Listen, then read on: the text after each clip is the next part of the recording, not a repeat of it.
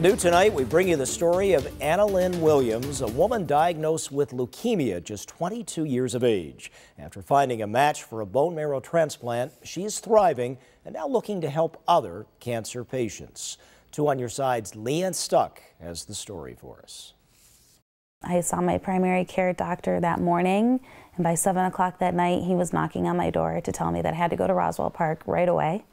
Anna Lynn Williams' world was turned upside down a decade ago.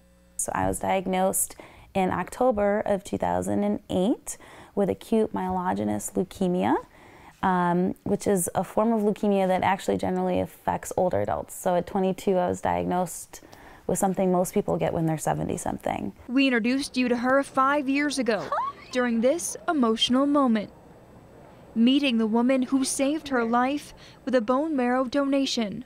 I was really fortunate. I had a donor in the registry named Jessie, and she donated bone marrow for me, and I received that on March 26, 2010, and I've been in remission ever since then.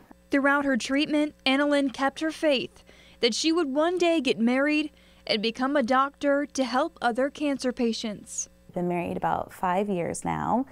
And we're living in Rochester, and I am about to complete my PhD in epidemiology. So I started my PhD in 2013, and I will be defending it on December 7th, and at that point will officially be Dr. Williams. Once doctor is in front of her name, she hopes to use her own experiences to try and make patients more comfortable during treatment.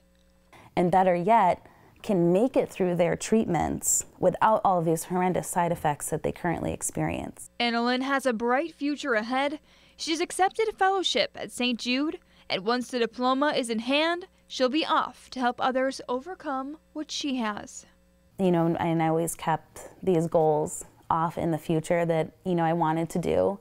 And now that some of those goals are coming real, I think back to that time and you know, I just kind of pause and say, like, I was right. It's really, you know, it really could happen. And Anna Lynn says after first meeting Jessie 5 years ago, she says the two have kept in touch. She says they get together about a few times a year. Leanne Stuck, Channel 2 News.